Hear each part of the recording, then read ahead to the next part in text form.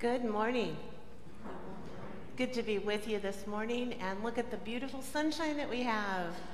I'm sure yesterday too you were glorying in that sunshine, as I was. It was a wonderful day.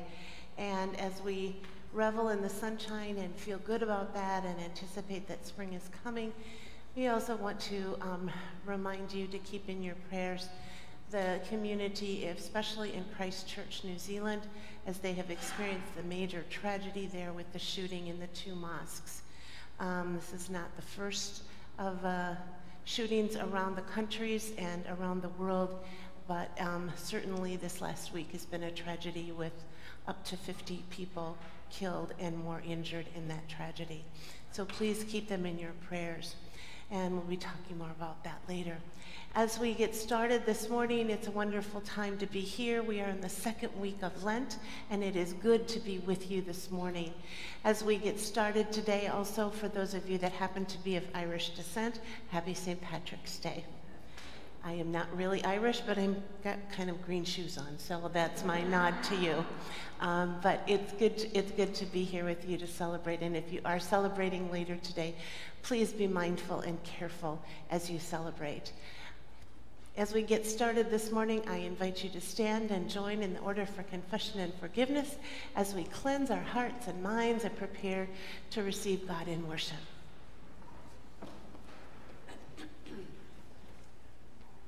Trusting in the word of life given in baptism, we are gathered in the name of the Father, and of the Son, and of the Holy Spirit. Amen. During the season of Lent, we are called to return to the Lord with all our heart. Let us confess our sins and seek reconciliation with God and neighbor.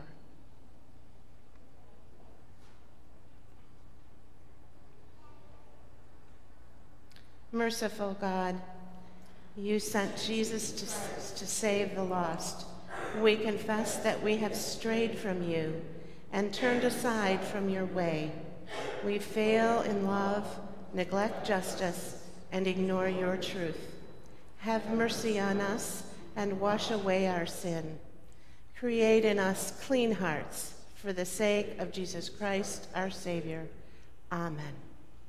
Behold, now is the acceptable time. Now is the day of salvation.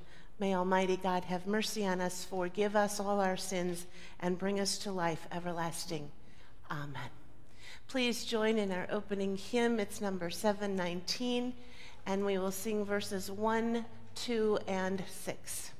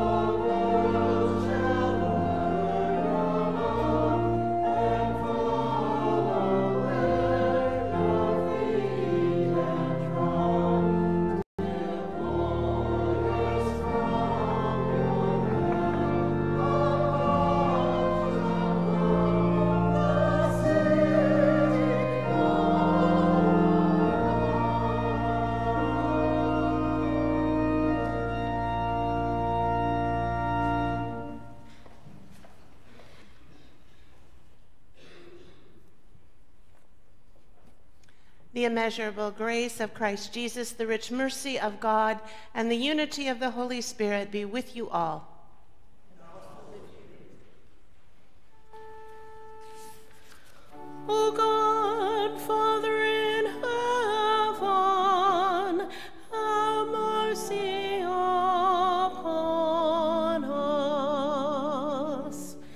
Your heart, O God, is grieved, we know, by every evil, every woe.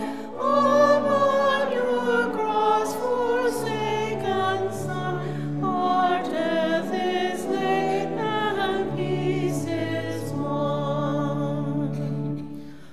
O Son of God, Redeemer of the world, have mercy upon us.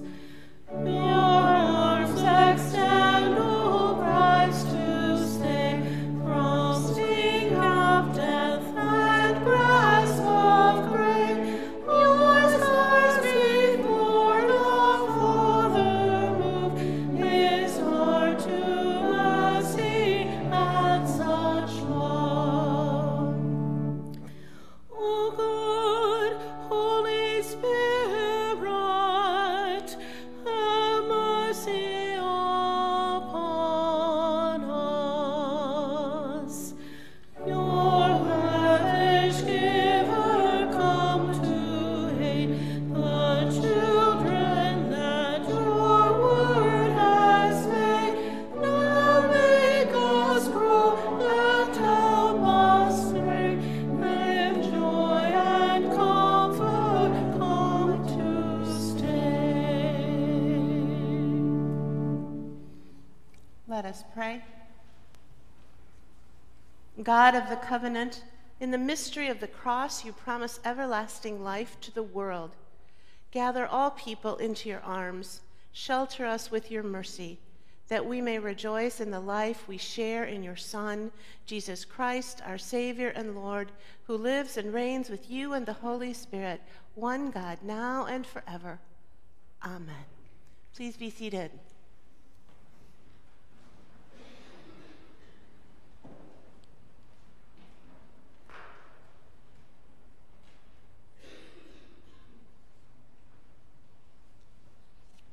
Good morning. The reading is from the 15th chapter of Genesis. After these things, the word of the Lord came to Abram in a vision. Do not be afraid, Abram. I am your shield. Your reward shall be very great. But Abram said, O Lord God, what will you give me? For I continue childless, and the heir of my house is Eleazar of Damascus. And Abram said, You have given me no offspring, and so a slave born in my house is to be my heir. But the word of the Lord came to him, This man shall not be your heir. No one but your very own issue shall be your heir. He brought him outside and said, Look toward heaven and count the stars if you are able to count them. Then he said to him, So shall your descendants be. And he believed the Lord, and the Lord reckoned it to him as righteousness. Then he said to him, I am the Lord who brought you from Ur of the Chaldeans to give you this land to possess. But he said, O Lord God, how am I to know that I shall possess it? And him, Bring me a heifer 3 years old, a female goat 3 years old, A ram 3 years old, a turtle dove, and a young pigeon. He brought him all these and cut them in two, laying each half over against the other. But he did not cut the birds in two. And when birds of prey came down on the carcasses, Abram drove them away. As the sun was going down, a deep sleep fell upon Abram, and a deep and terrifying darkness descended upon him. When the sun had gone down and it was dark, a smoking firepot and a flaming torch passed between these pieces. On that day, the Lord made a covenant with Abram, saying, To your descendants I give this land, from the river of Egypt to the great river, the river Euphrates. The word of the Lord. Thanks be to God.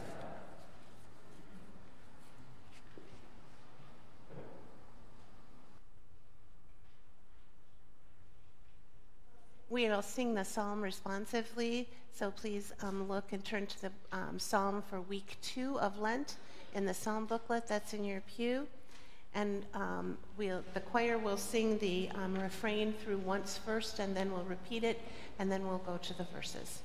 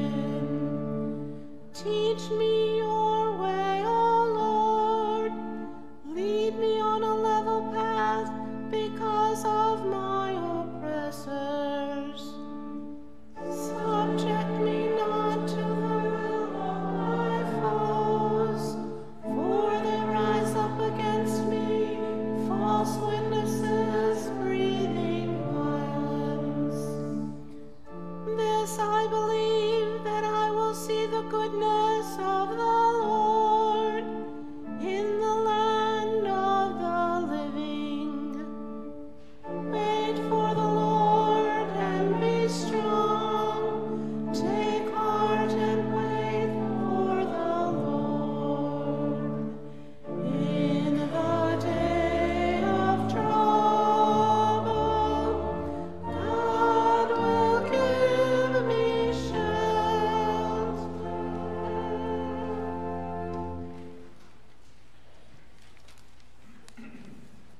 Please stand as you're able to receive the gospel. Return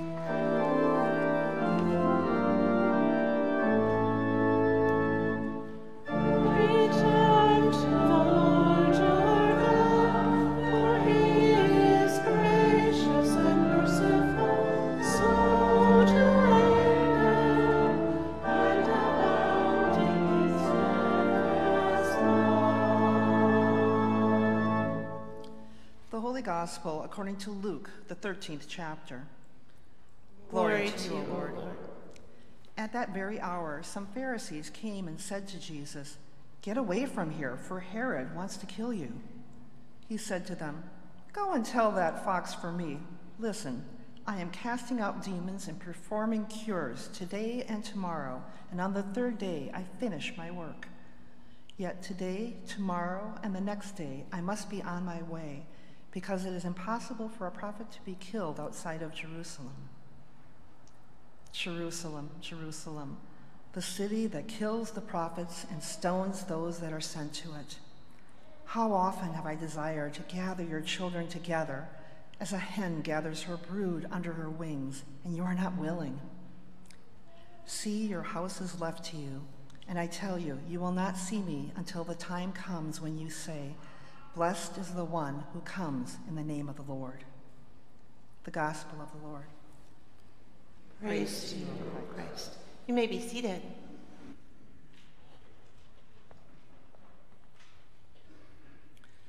Dear friends, grace and peace to you this day in fullest measure through Christ our Lord. Amen. So we come to the second week of Lent, and we have this lesson in here, this gospel lesson that kind of is a lament. Jesus laments for the city. He is crying out for the city of Jerusalem, a lament for a city that's in turmoil. And it sounds like something that could be done today. Maybe we better back up and find out what's been happening right before this. Because Jesus has been in the synagogues, he's been teaching, he's been around the countryside, he's gathered crowds, sometimes of thousands, to gather and hear him and his teaching. He's been healing, he's been doing all of these things, these good works, and the word has gotten out, not only in the countryside, but in Jerusalem. And it's a little bit unsettling. It's a little bit unsettling because it bodes for some change, and change, like we've talked about before, is never comfortable. So here is Jesus in the midst of all of this and teaching in the synagogues, doing his healings, and he's been critiqued before. One time, right before this, as he's teaching in the synagogue, a woman comes up and he heals her. And then he's critiqued. What are you doing? Work on the Sabbath? Are you healing on the Sabbath? That's work, which was not according to the rules. And Jesus voted against that and said, this person's been in pain. This person's been in trouble. Why would I not heal them? Doesn't fit the rules. Looks like something's different here, and people are upset. The Pharisees in Luke are kind of hit or miss. Luke portrays them, certainly, probably the best word is fickle. Sometimes they're with him, and sometimes they're against him, critiquing all the things, but sometimes it's okay. And they want to learn too. And as we come to this part of the gospel, it seems like the Pharisees are getting scared. Scared for themselves, and somewhat of a fear for him. So the Pharisees come and say, you better get away from here. Herod has a plot to kill you. You better go. And Jesus is not deterred. So we kind of look at the Pharisees. Are they trying to get him away from his mission, which is here, of teaching and preaching and healing? And telling people about the kingdom of God? What's going on? But I guess when we begin to talk about it, then we have to look at Herod. Herod, who is the ruler of the day there, and Herod. who is the one that Jesus calls Fox. Now, in our day, to be called kind of foxy is not that bad, is it? Really? Ooh, she's a foxy lady. And you kind of think, oh, yeah, I sort of am kind of foxy lady. But we have to look at foxes a little bit closer. And so we have animals in this lesson today, and we need to get a profile of them. And the fox, to be called a fox, especially in Jesus' time, was not that complimentary. And when you think about it, talk to farmers, especially farmers that raise chickens, because hens and chicks are next on the list for today's gospel. And if you talk to them, they will tell you foxes are the enemy. And they will do everything they can to keep the foxes away from the hen house and away from those newborn chicks. Because foxes don't just kill because they're hungry. They kill to cause chaos. And that's what's behind it. The chaos that's coming. Jesus knows it's coming and correctly probably portrays Herod as this fox. Go tell that fox for me. Listen, I'm continuing to do my work here today and tomorrow and the day after, and then I'll go. And then I will not darken this time again until, and here's the foreshadowing, until you welcome me with those words, blessed is he who comes in the name of the Lord. And you remember that that's what happens on Palm Sunday. Palm Sunday, where we wave palm branches and have that, blessed is he who comes in the name of the Lord, Hosanna, blessed is he. And there's that word fickle again. Because from Palm Sunday, as we move through the week, the temperature of the crowd and the temperament of the crowd changes. It changes dramatically. Because by the end of the week, they're calling out, crucify him, crucify him. When before it was, welcome, blessed is he who comes in the name of the Lord.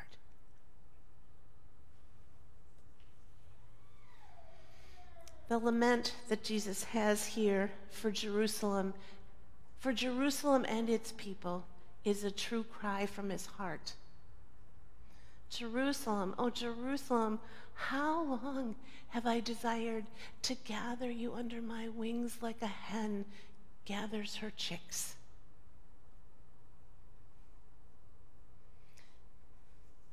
I checked in with some of our friends, my pastor friends on the internet, and someone asked for some interesting facts or some insight into hens and chicks. And here was one response. Hello from farmer/pastor. Didn't know pastors could be farmers, huh? Chicks have a few basic instincts, but minimal common sense. The first few weeks are especially crucial when they're young, before they feather out. They have trouble keeping warm, and they can't regulate their own body temperature. When ordering chicks through the mail, we have to order a minimum of 30 just so there's enough shared body heat for them to survive the trip. However short, regardless of the season.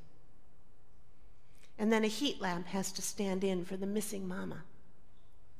Modern hybrids don't have much mother sense, but older breeds, especially bantam hens, are famously broody. Do you ever know what that meant, a broody hen? A broody hen is what Jesus is talking about. The broody hen that gathers them, gathers the chicks and wants to keep them there. Super protective, constantly pulling the chicks underneath themselves, willing to brave harsh winds or torrential downpours if needed to keep the chicks safe under them. They also pull the chicks under themselves if they detect a threat, such as a fox creeping near, or a hawk flying overhead. Jesus has this image that he gives to people that would have been very familiar with chicks and hens. Probably out here in the suburbs of Bartlett, we're not quite so familiar with farming things and keeping animals and all sorts of things like that, but Jesus' audience would have understood. Jesus compared himself to the broody hen. I want to protect you. I want to keep you safe from danger. I want to keep you under my wings. And Jerusalem, you've been so fickle.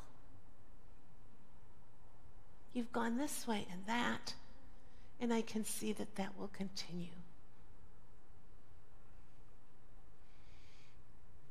We are in kind of a fickle world, as it were, today. Faced this week with yet another tragedy and shooting, this time in New Zealand, and it seems very far away maybe, but maybe not so much with the advent of the internet and our global connections. And I've been keeping touch with a pastor down in New Zealand who is very weary of chores and things in her own parish, but then of trying to support those in the neighboring synagogues and the mosques in Christchurch. It's not only mosques. The mosques, shooting in the mosques this week are an echo of what happened in Pittsburgh in the synagogues, in the Sikh temple in Wisconsin, in Charleston, South Carolina, in a church, in a Buddhist temple in Arizona. Where do we go to get away from this?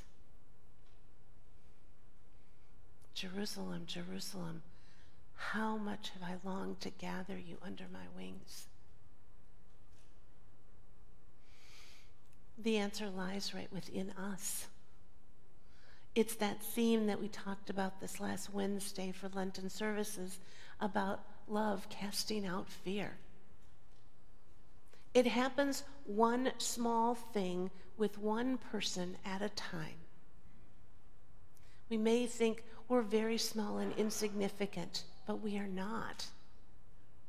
Because the only thing that can conquer hate is love. And small acts and pieces of love spread in the world today can conquer hate. Maybe it's holding the door open for someone. Those acts of mercy. Giving someone a phone call. Letting someone in on the freeway or merging on Route 59 instead of having your own way. Small acts of love continue and will always overcome hate and evil. And we all need to do our part. Because we are like those chicks. We haven't quite feathered out yet. We don't have a lot of common sense sometimes. We have some instincts.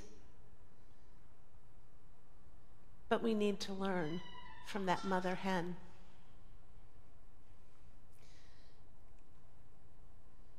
Although this week has brought us more tragedy in the world, it can also bring more love. For people across the globe have lit candles and joined in prayer. People have reached out in their own communities to protect all people.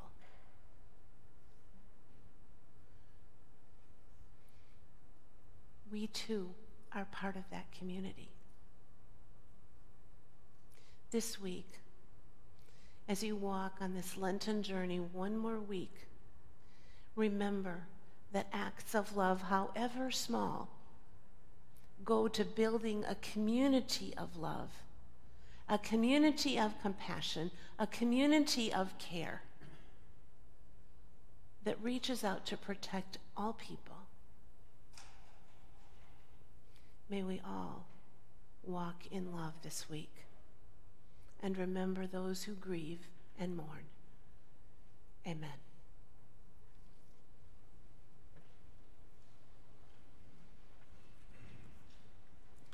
I invite you to join in the hymn for this day and thinking of God as that mother broody hen that seeks to gather us.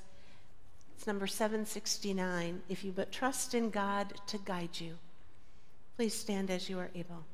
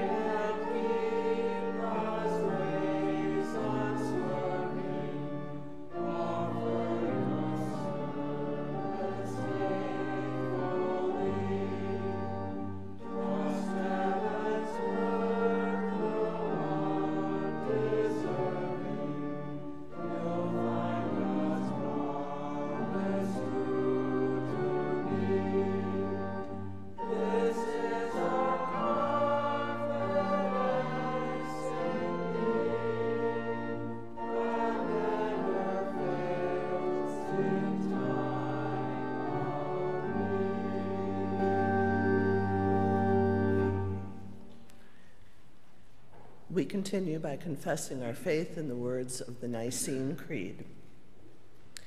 We believe in one God, the Father, the Almighty, maker of heaven and earth, of all that is seen and unseen. We believe in one Lord Jesus Christ, the only Son of God, eternally begotten of the Father, God from God, light from light, true God from true God, begotten, not made, of one being with the Father. Through him all things were made. For us and for our salvation, he came down from heaven, was incarnate of the Holy Spirit and the Virgin Mary, and became truly human. For our sake, he was crucified under Pontius Pilate. He suffered death and was buried. On the third day, he rose again in accordance with the Scriptures. He ascended into heaven and is seated at the right hand of the Father. He will come again in glory to judge the living and the dead, and his kingdom will have no end. We believe in the Holy Spirit, the Lord, the giver of life, who proceeds from the Father and the Son, who with the Father and the Son is worshiped and glorified, who has spoken through the prophets. We believe in one holy Catholic and Apostolic Church. We acknowledge one baptism for the forgiveness of sins. We look for the resurrection of the dead and the life of the world to come. Amen. Seeking the grace, mercy, and love of Almighty God, we offer our prayers for the Church, for people in need, and for all of creation. Compassionate God, call your people to stand firm as citizens of heaven. As we are humbled by your wondrous love, nurture such mercy in our hearts and ministries. Lord, in your mercy, drown out the terror in the world with acts of loving kindness and generosity. Release political leaders from pride and fear to act justly and to serve citizens. We remember today all those in Christchurch, New Zealand, and pray especially for the victims and families of the shooting. Help us all to change our world with love and repel hatred. Lord, in your mercy, rush to answer those who cry out to you in time of trial. Give shelter to your vulnerable children and cover them in the comfort of your mothering wings. Lord, in your mercy, build up your holy community of saints through the work of bishops and missionaries. Spread your word through your people for the sake of the world. Lord, in your mercy,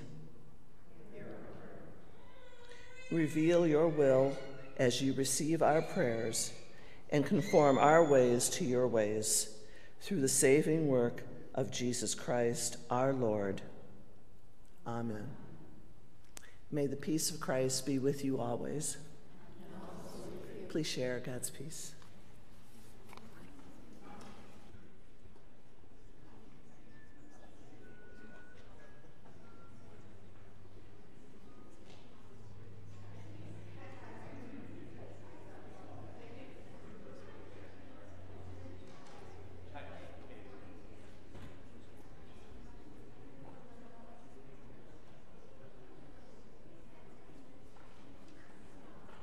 Peace be with you, Mike. Peace be with you.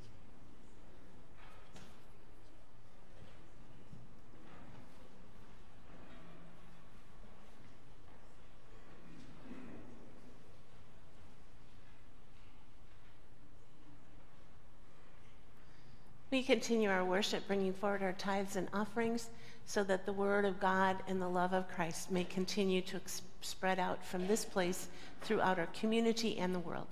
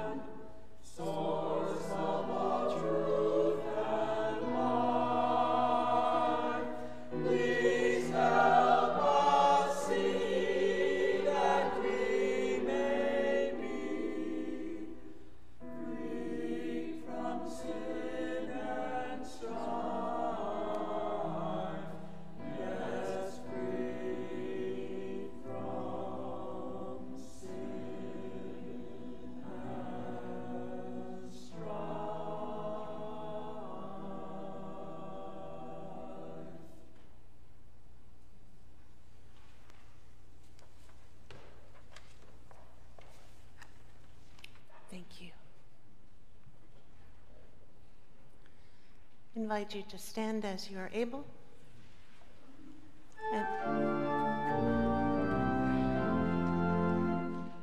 Create in me a clean heart, O God, and renew a right spirit within me.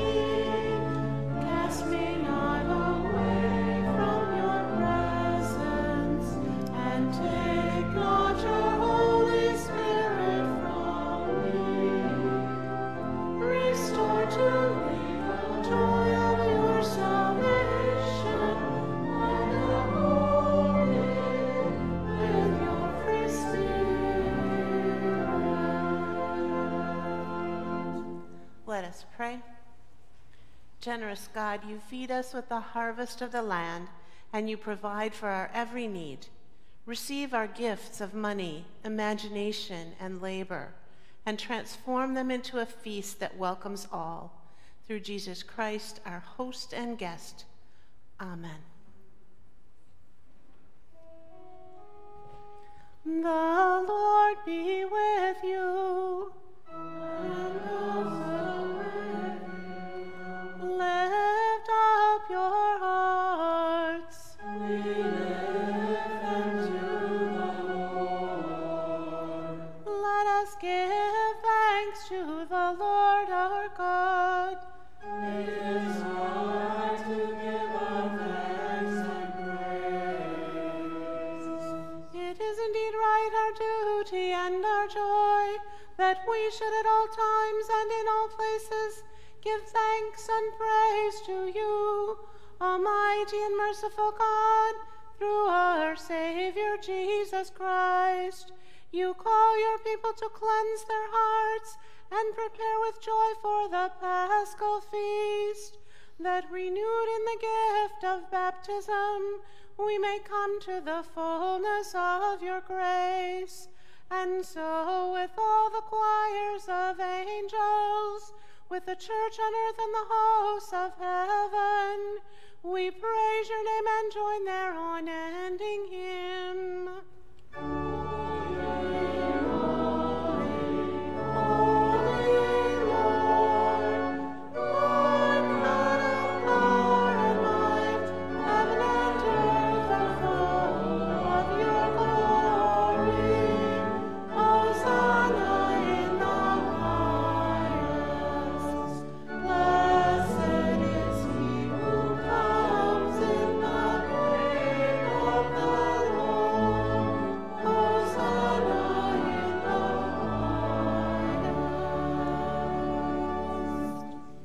Holy God, our living water and our merciful guide, together with rivers and seas, wells and springs, we bless and magnify you. You led your people Israel through the desert and provided them water from the rock. We praise you for Christ, our rock and our water, who joins us in our desert, pouring out his life for the world. In the night in which he was betrayed, our Lord Jesus took bread and gave thanks, broke it and gave it to his disciples, saying, "Take and eat. This is my body given for you. Do this for the remembrance of me."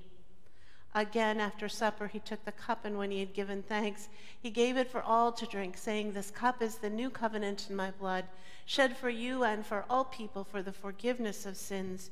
Do this for the remembrance of me." Remembering his life, death, and resurrection, we wait for that time when salvation will come to all this thirsty world. Pour out your Spirit upon this holy food and on all the baptized gathered here for this feast. Wash away our sin, that we may be revived for our journey by the love of Christ. For through him all glory and honor is yours, Almighty God, with the Holy Spirit in your holy church, both now and forever. Amen. Gathered into one by the Holy Spirit, we pray as Jesus taught. Our Father, who art in heaven, hallowed be thy name. Thy kingdom come, thy will be done, on earth as it is in heaven. Give us this day our daily bread, and forgive us our trespasses, as we forgive those who trespass against us. And lead us not into temptation, but deliver us from evil. For thine is the kingdom, and the power, and the glory, forever and ever. Amen. The table is ready.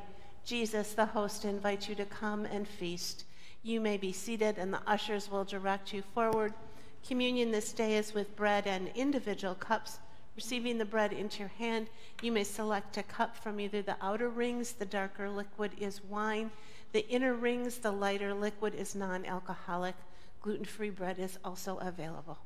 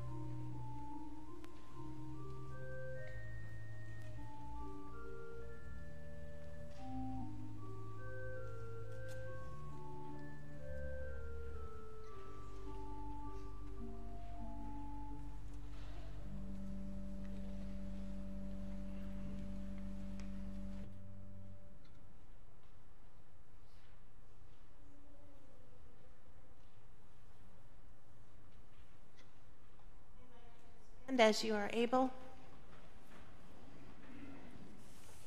now may the body and blood of our Lord Jesus Christ strengthen us and keep us in his grace. Amen. Let us pray.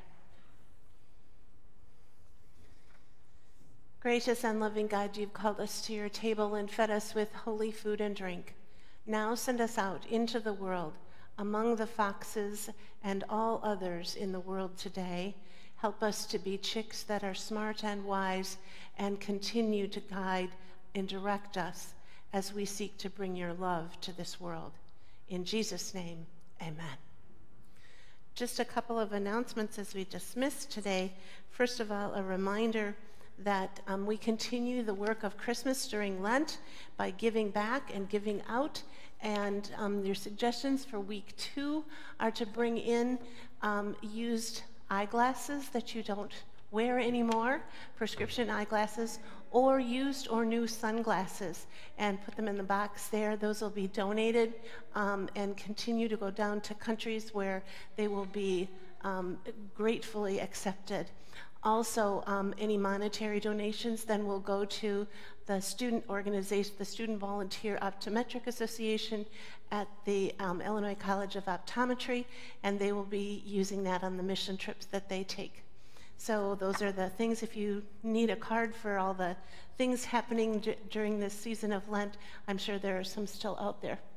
Also, take a note of the Living News Weekly and the rest of the announcements that are there that need your attention. This is winding up on the last weeks of fundraisers for the adult mission trip, for the Lou Malnati's coupons, the high school youth selling the hanging baskets of flowers that'll be here, and other things that need your attention. Bible study continues on Tuesday night, Thursday morning, and on Sunday morning during the season of Lent. So please take advantage of those opportunities and continue your own devotions during this time of Lent. As you go out into the world this week, remember, even small acts of love and kindness change the world in one small way for the better. May the Lord bless you and protect you. May the Lord's face radiate with joy because of you. May the Lord look upon you with favor and give you peace. In the name of the Father, and the Son, and the Holy Spirit. Amen. Please join in our closing hymn. It's number 796, and enjoy this beautiful, beautiful day that we have been given as a gift. If you're going out to celebrate, be wise and be careful.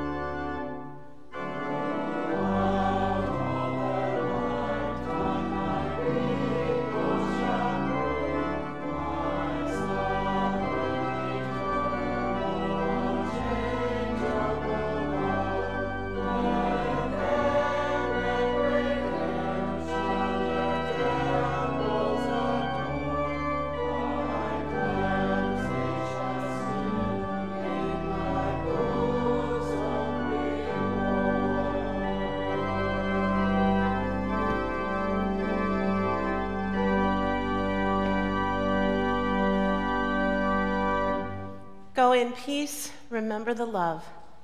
Thanks be to God.